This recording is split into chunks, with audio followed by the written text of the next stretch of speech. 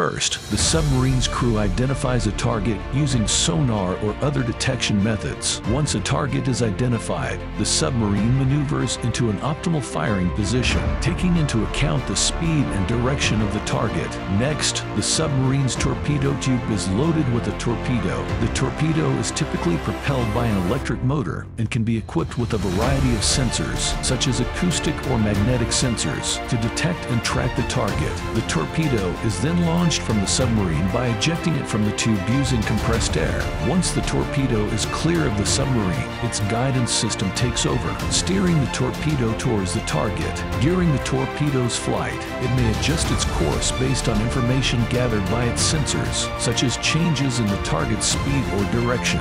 Once the torpedo reaches its target, it detonates, delivering a powerful explosive payload that can sink or disable the target vessel.